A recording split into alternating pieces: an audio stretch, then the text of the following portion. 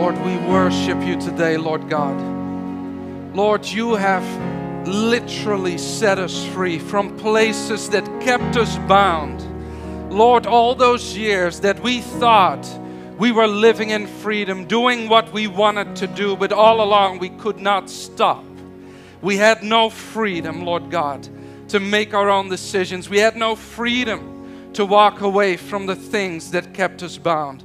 But when you came into our lives, Lord Jesus, Lord, you spoke one word to our hearts.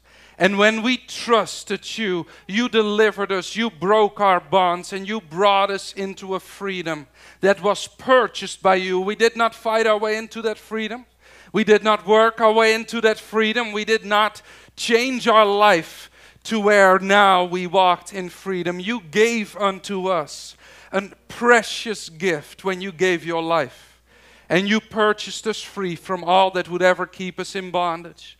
And Lord, that is why we have a song. That is why we cannot keep our shout in, Lord Jesus. You are too good for us to be quiet, Lord. And we worship you and we bless you, Lord.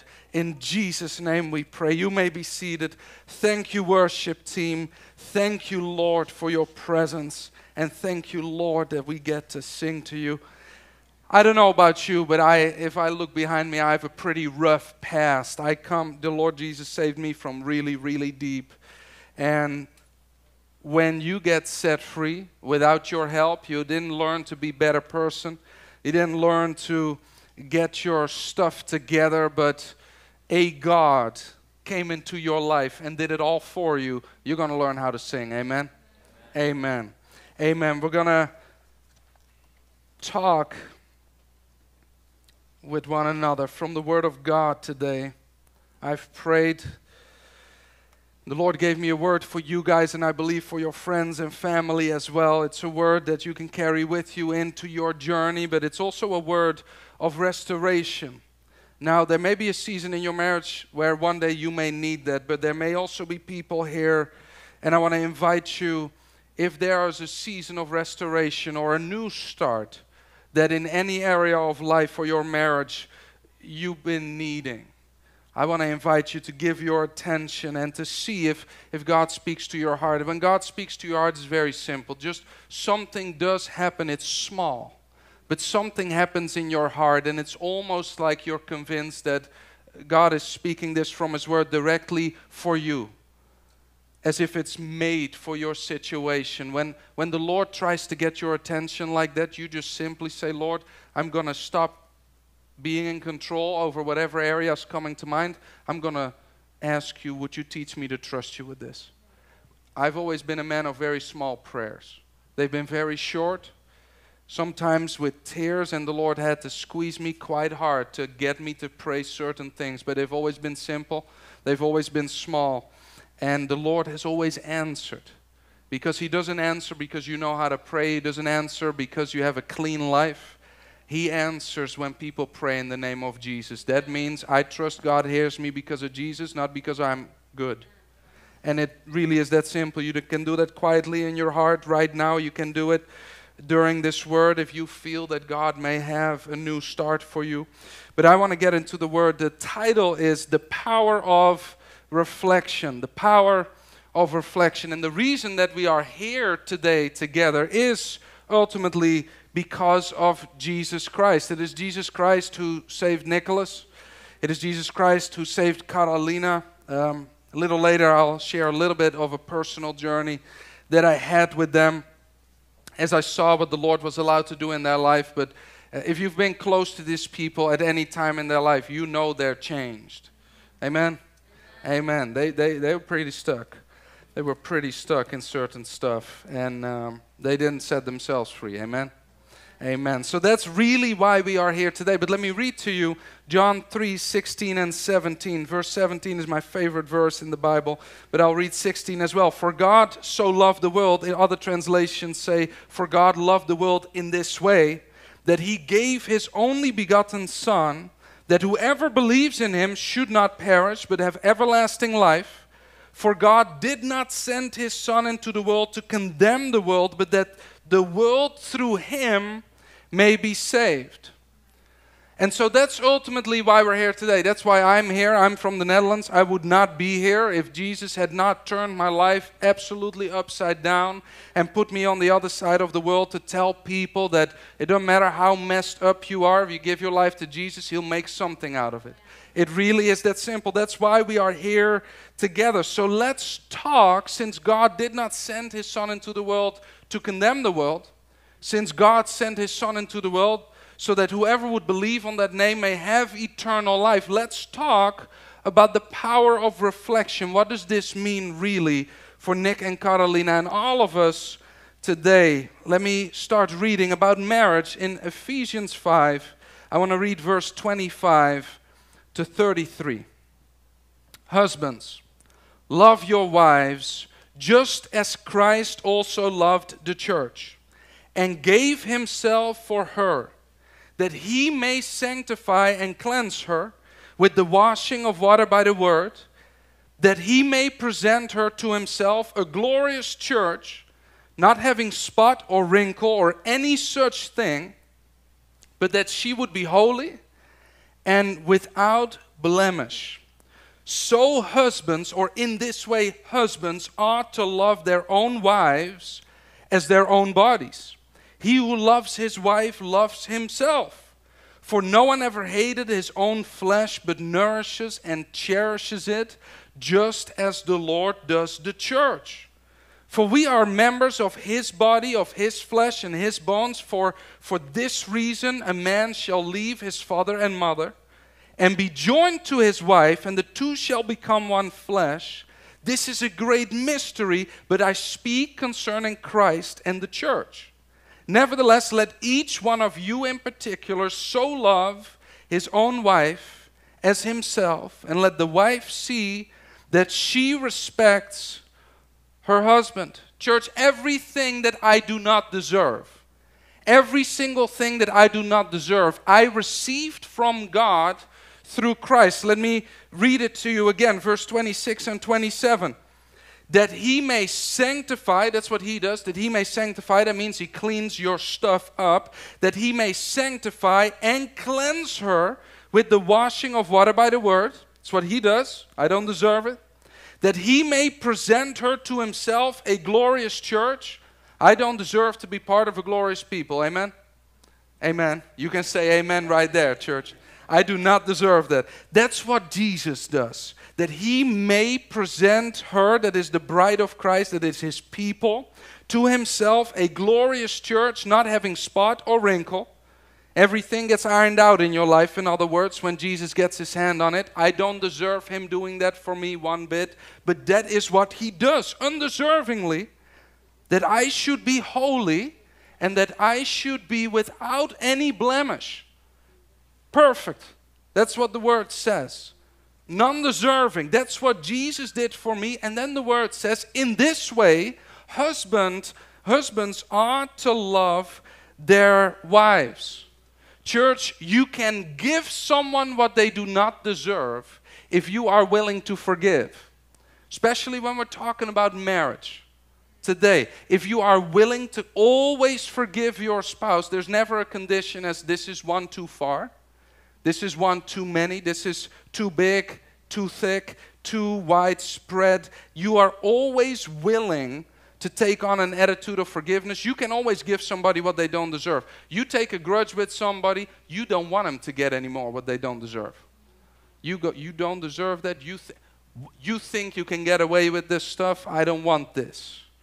And you stop reflecting towards others, and first of all towards your spouse. You stop reflecting what Jesus did for you.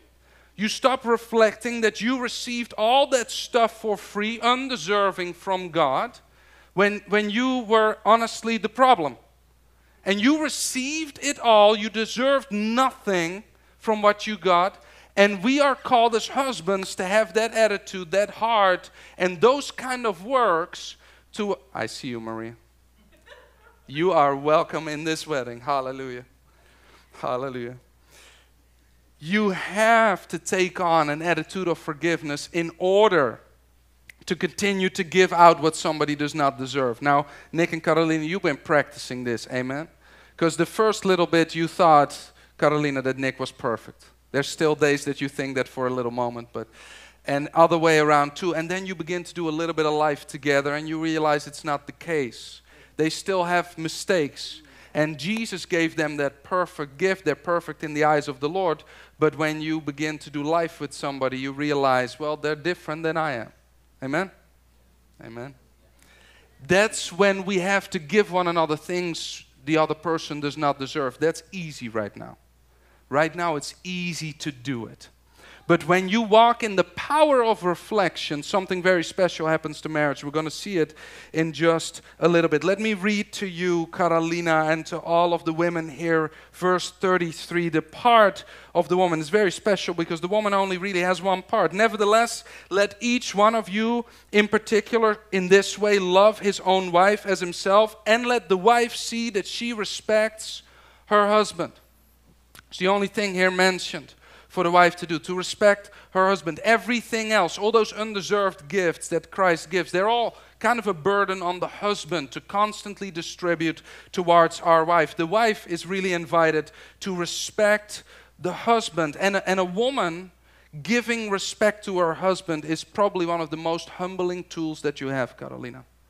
When a woman gives respect to her husband, especially when it is an undeserved gift, when he does not deserve it, it is one of the most powerful, humbling tools that the Lord has placed in your arsenal to help us get back on our knees, to help us get back to the Lord, to help us take back on an attitude of forgiveness when we need to, so that we continue to give undeserved gifts to, first of all, our wife, and then secondly, to all of those around us. When a woman chooses forgiveness and then gives the undeserving gift of respect, it makes us giving men. You have a lot of power over your husband, and you can make him into a man that is able to follow Jesus and build that power of reflection over that marriage that you guys are going to get into. Here's what the Lord put on my heart for all of us. If we are willing to sacrifice in order to forgive our spouse, then there's going to be power in our marriage. That is what Jesus did. Jesus had to make the ultimate sacrifice, give himself on behalf of his bride, his people. That's the parable he makes, a bride and a husband as the church and Jesus Christ. He explains it that way, the relationship. And he gave his life. I always like to say, Jesus rather died than ever blame his bride. That's the kind of love that he took on. And when we as husbands begin to learn one step at a time to rather die than to ever blame our bride, we begin to give undeserving gifts. We begin to reflect what Jesus has done for us. And we begin to spread that out, first of all, into our family. And then that will become the fruit of our family into the lives that are all around us. And when you are willing to sacrifice to forgive, and you will have to, hurt is real.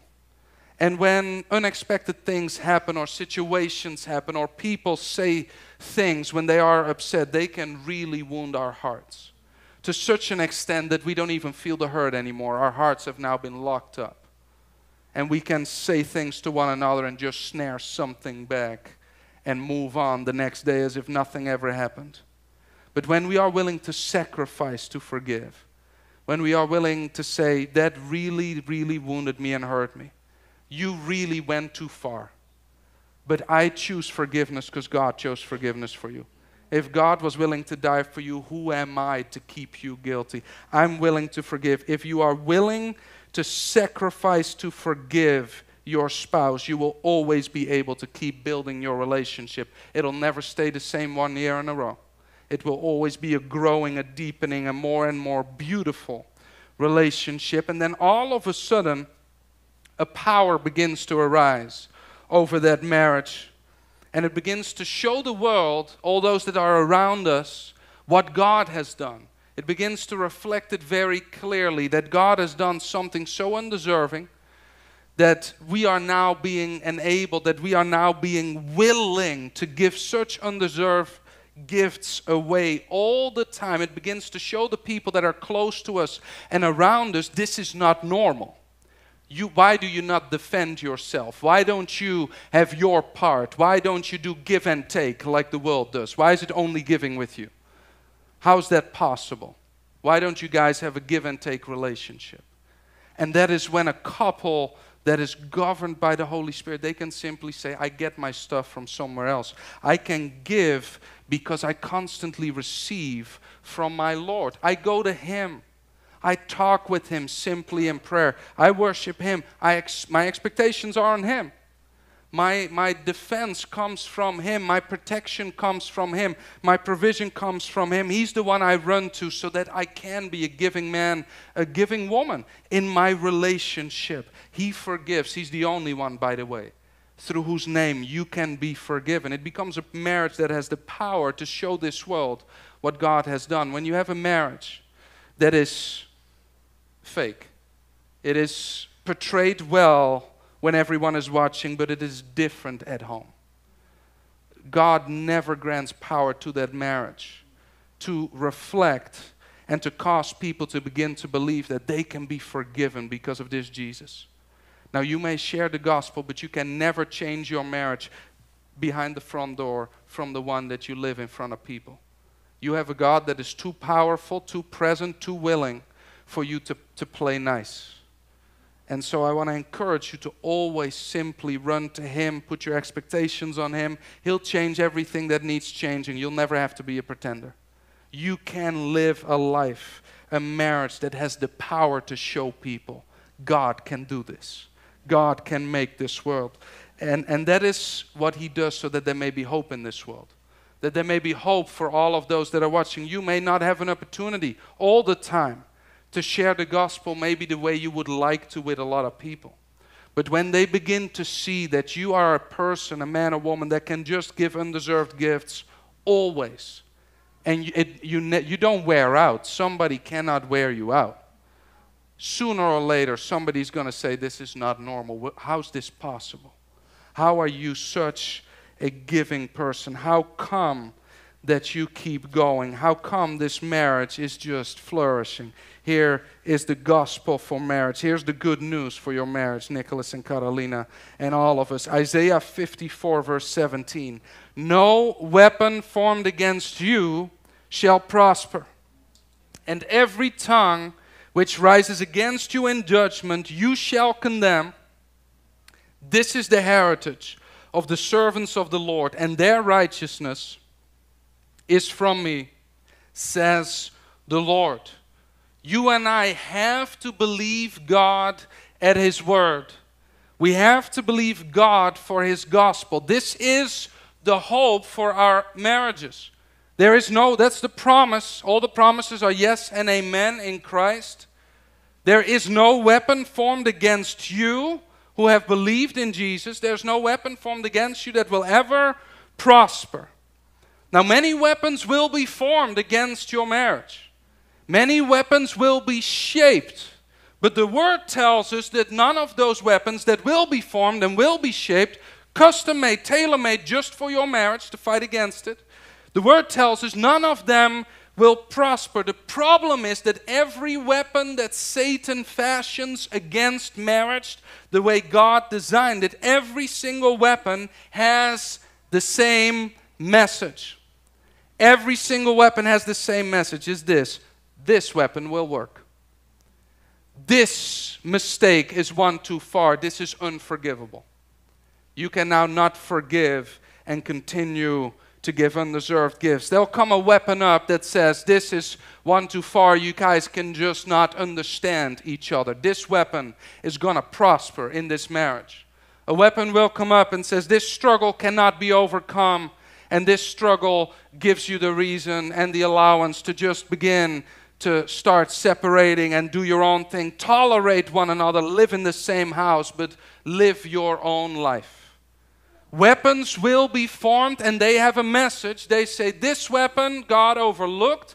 This weapon is able to prosper against your marriage. This weapon is able to keep you from growing in your marriage. This weapon will prosper in your life. And we have to believe God, because God says, No weapon formed against you will prosper, and no one can raise their tongue in judgment against you. You shall condemn them. This is the heritage of the servants of the Lord, and their righteousness is from me. If that doesn't get you excited, nothing will. I'm going to clap right there. I'm going to wake you up a little bit. Every tongue which rises against you in judgment you shall condemn. I want to look with you at King Hezekiah, because he gives a great example of what that means in our life. I want to read to you verse 10, 11, and 14 of 2 Kings chapter 19. Starting at verse 10. Thus you shall speak to Hezekiah, king of Judah, saying, do not let your God in whom you trust deceive you, saying, Jerusalem shall not be given in the hand of the king of Assyria. Look, you have heard what all the kings of Assyria have done to all the lands by utterly destroying them, and you shall be delivered. That's that message. That's that message that says, now there's a weapon formed. Nobody can overcome it. There's a weapon formed. You've seen many marriages fall to it. There's a weapon formed. You have seen many people separated because of it. There's a weapon formed. It is going to make it more difficult than it's ever been in any generation. And they send this message to Hezekiah. We are an enemy. We have weapons. Everybody else falls under us. Who do you think you are that you are going to stand? Don't let your God deceive you. Believe us. Don't let your God deceive you. We have weapons that are able to do this. And you're going to feel like that sometimes in marriage. That message is going to come. It can take many shapes. But it's the message that says, this one, I don't know if there's still a way forward. I don't know if there's going to be a breakthrough here. I don't know if there's going to be victory here. I don't know if this is going to be built up or be broken down. Those moments come, and then we read verse 14. And Hezekiah received the letter from the hand of the messengers and read it. And Hezekiah went up to the house of the Lord and spread it before the Lord. What did he do? Every tongue that rises against you in judgment, you shall condemn. That's what Hezekiah did. He took it to the house of the Lord, wherever he worshipped, wherever he prayed. He took it right there and he showed the Lord, Lord, look at their threats. Lord, look at the weapons. Lord, you told me that no weapon formed against me would prosper. Look what they're coming up with. Look what they're now putting in my mind. Look what the enemy is trying to make me believe about my journey. Look what the enemy is trying to make me believe about me as an individual. Look what the enemy is trying to make me believe about my spouse. Look what the enemy is trying to make me believe about my marriage. God, I'm going to have a moment where I turn back to the power of reflection. I trust you. I'm going to believe you at your word. I'm going to choose to keep on forgiving. I'm going to choose to keep on giving undeserved gifts, and I'm going to keep walking in the power of reflection. Church, there is power in walking out the reflection of the cross. There's a power that will come upon your marriage that will be able to build it no matter the kind of heavy weather that your life may get in, because that is real. Very difficult things will come your way in your life. But if you are deciding to keep on forgiving and you decide to keep on giving away undeserved gifts, that means now he did it again. Now it's undeserving. I'm going to choose to give it anyway. Or now she did it again. And now it's undeserving. I'm going to choose to be defined by God and give anyway. You're going to bring a power upon your marriage that will cause it to flourish no matter what comes your way. You reflect what God has done for you, first towards your spouse and then towards your generation. The power will be there to build a marriage. There will be the power to protect the marriage. And there will be power to prosper your marriage no matter what comes your way.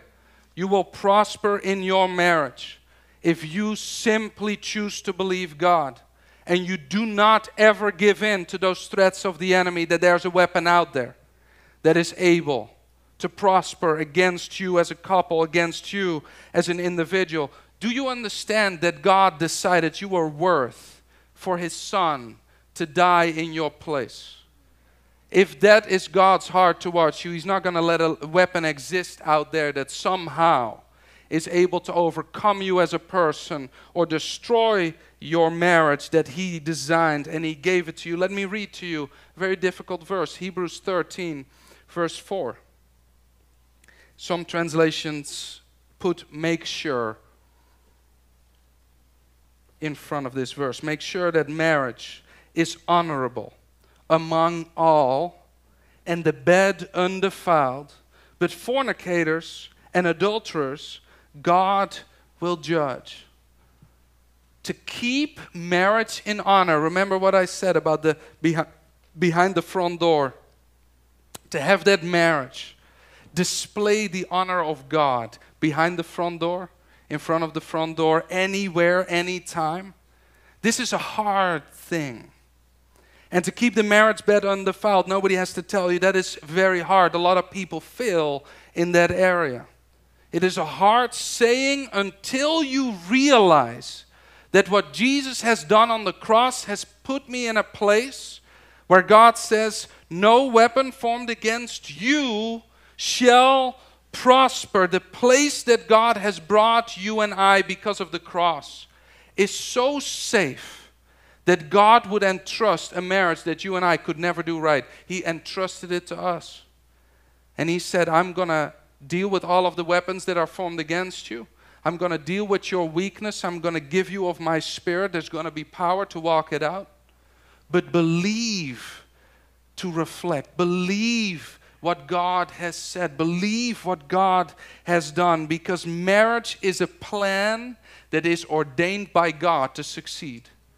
If you are in a place, I know you guys are not there, but if you are in a place today, whether you're with us online, I know many people are with us online. If you are online, if you are in a place or in person here, you're in a place where you say, I don't feel like my marriage is flourishing. You may have not shared that with your spouse, but you may feel in your heart you're a little concerned. That somehow you've seen something of a weapon against the marriage that seems or feels intimidating a little bit. And you say, I don't really feel that I'm flourishing. This is the truth of God over your life. Marriage was never your plan.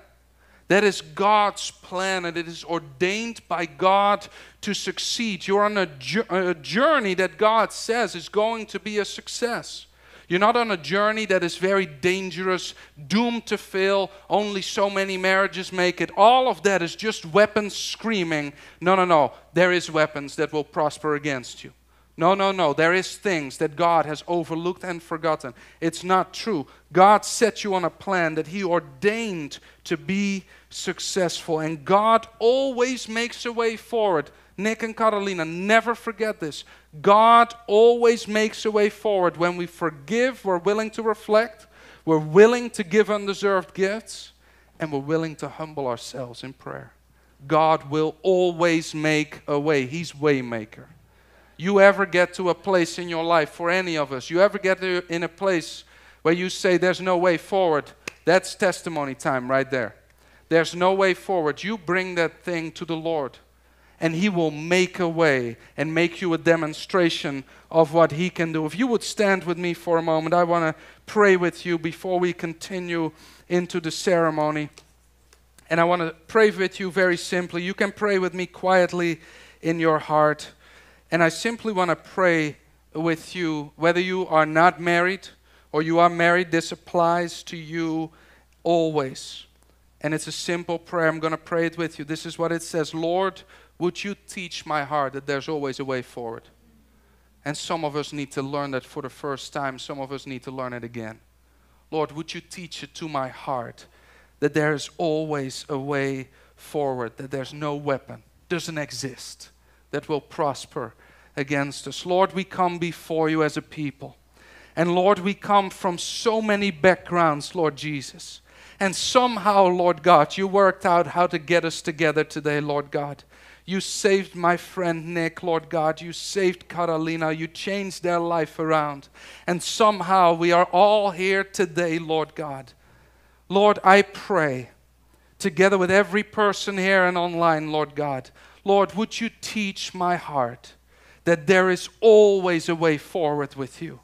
Lord, would you teach our hearts that there's never a lost case, a lost cause, or a lost marriage. Lord, would you teach my heart that there is always a way forward. Hallelujah. Let's give the Lord a hand clap.